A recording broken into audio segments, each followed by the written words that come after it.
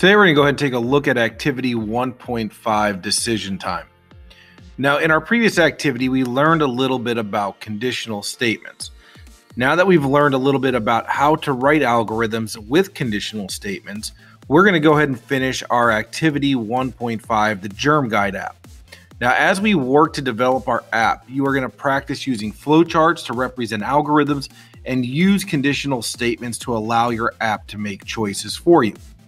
So right now, if we take a look at our app's current behavior, if we were to go ahead and touch the measles button on the crowding screen of our device, it should play the measles MP3 player. Now, if we go ahead and touch that same button again, what we would like to see is that it actually pauses that MP3. However, if we go ahead and hit it, we're going to notice that nothing actually happens. The MP3 just continues to play until it finishes. So we don't have a conditional statement in there that's really telling it what to do.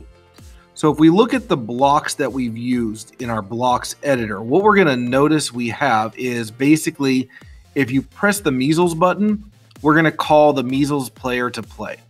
And that's it. There's nothing there. There's no condition telling us if it's playing, when it's playing. We just have it playing. So we need to make some choices or make decisions in order to get our app to function correctly. So in order to get our apps to make decisions for us, what we're going to need to do is basically pause the audio files that we programmed into the Germ Guide app activity. We need to be able to add these conditional statements in order to get it to do what we want it to do. We call that making a decision. So the app needs to determine whether the audio is playing or not. Then it will respond appropriately. You need to add conditional statements to your program to help it perform this functionality. Now in App Inventor, you can specify conditional behaviors with either if or if-else blocks. These are found in the control drawer of the built-in palette. The if block uses what we call Boolean logic to test a given condition. If the condition is true, the app then performs the actions in the then sequence of the block. If the condition is false, then the blocks are ignored. The if-else block also uses Boolean logic to test a given condition. If the condition is true, the app performs the actions in the then sequence of the blocks. If the condition is false, however, the app then performs the actions in the else sequence of the blocks. So here we can have basically one condition with two different outcomes. So how do we actually determine the behavior or the conditional behavior of our app? Let's go ahead and take a closer look at how we can determine the conditional behavior. The app needs to determine whether to play or pause the measles audio file when a user touches a button. So we're going to use a flowchart here to map out our measles button event handler. Right now we have when the measles button is clicked, we're calling the measles player to start. But now we want to ask ourselves a question, and that question is the measles player playing? So we have two options here, either yes or no. If it is playing, then we want something to happen. If it's not playing, then something else should happen. Because we have one condition and two possible outcomes, we're going to need to then go ahead and use that if then else block. So let's go ahead through this flowchart and see if we can figure out what the then and else statements are. When the measles button is clicked, is the measles player playing? If we answer yes to that question, then we want to go ahead and call the measles player to pause. Since the player is already playing, if we click it a second time, that MP3 file should then pause. But what if we go ahead and click that button and we ask that same question, is the measles player playing? And our answer to that question is no. In that case, we really want two different things to possibly happen. The first thing we want to have happen is we want to call the measles player to start.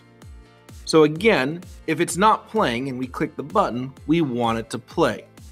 However, we do have to keep in mind that we have a second event handler in the program, and that's that meningitis button.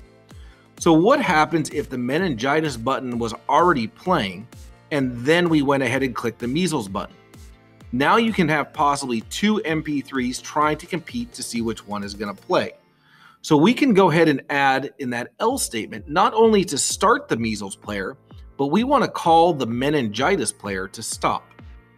So if we look at the code for this actual behavior, you're going to notice that we're going to create an if then else block, and we're going to say if the measles player is playing, call the measles player to pause. The else portion of this is calling the measles player to start and then to go ahead and stop the meningitis player. So now let's go ahead and take a look at our MIT App Inventor block view and go ahead and program both the measles and meningitis button. Once you've opened MIT App Inventor, you're going to want to make sure you navigate to My Projects, where this will bring you to your splash screen. Here you'll find any apps that you've previously uploaded to MIT App Inventor.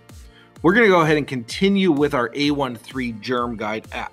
So once you've completed the basic programming for your water, vector, and crowding screens, we can simply go ahead and just modify that code.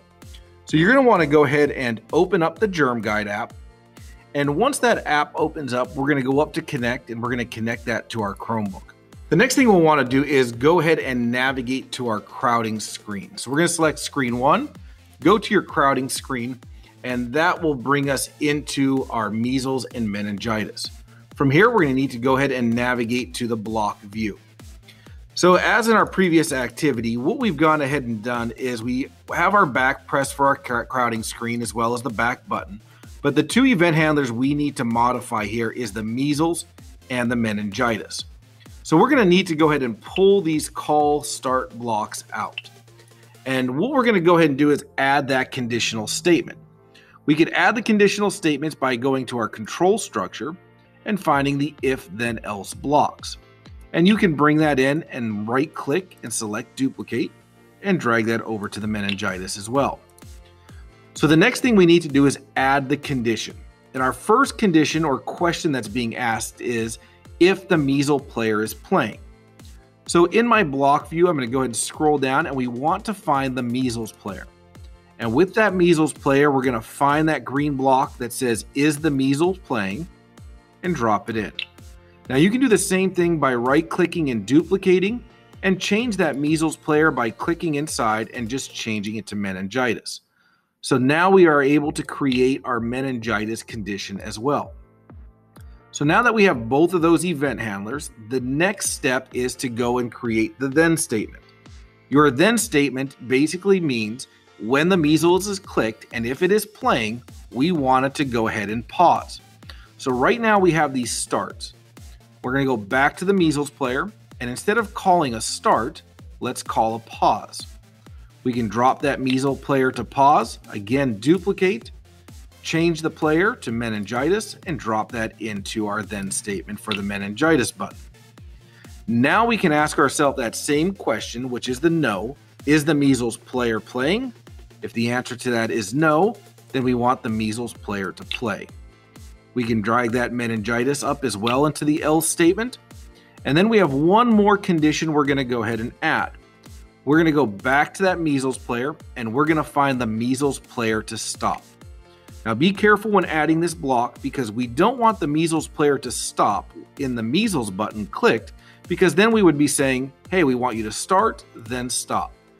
What we want to have happen here is we want the measles player to stop if the meningitis player is playing.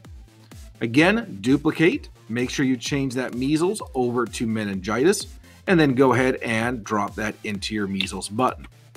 Now, before moving on to our next screen, we're going to go ahead and take one of our event handlers and drag it into that backpack. Once you drop it into that backpack, we're going to be able to use that on another screen. So let's go take a look at our crowding screen. We'll switch it over to the vector screen. And from here, we're going to go ahead and make some modifications. So again, I'm just going to go ahead and take these event handlers that I've already created, and I'm going to put them in my trash. And the reason I'm going to do that is because I can go ahead and click on that backpack, and I'm going to bring that whole event handler in. Now, the problem with this is you're going to notice that I have plenty of red X's, and the reason for that is because I'm no longer working with the meningitis. I'm now working with malaria and dengue fever. So I'm going to go ahead and switch my meningitis. Let's go ahead and do malaria. So when the malaria button is clicked, we want to call the malaria player to play. We want to call the malaria player to pause. We want to call the malaria player to start. And then this one at the bottom, we want the dengue fever to stop.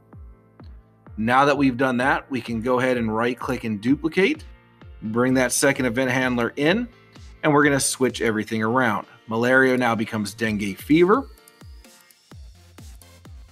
And my dengue fever down at the bottom is now my malaria. Now you're going to need to do this one more time on your water screen, and then you've completed your app. But if we test our app now, what should happen is if I click malaria and it plays, if I click it a second time, we should get it to pause. Malaria is an infection caused by a Plasmodium parasite that's transmitted. And there you have the pause. So that's the if statement. The malaria button was pressed, it was playing, I pressed it again, and it was paused. Now what happens if I play it again? By mosquitoes. People can contract malaria in hot tropical. Stop it again. Notice that now it picks up right where I paused it. Now that you've created two of your screens, you're going to want to go ahead and modify that water screen so that the conditions meet what the expected expectations of the app are. Go ahead and play around with the buttons to see how it works and see if you can find any additional bugs.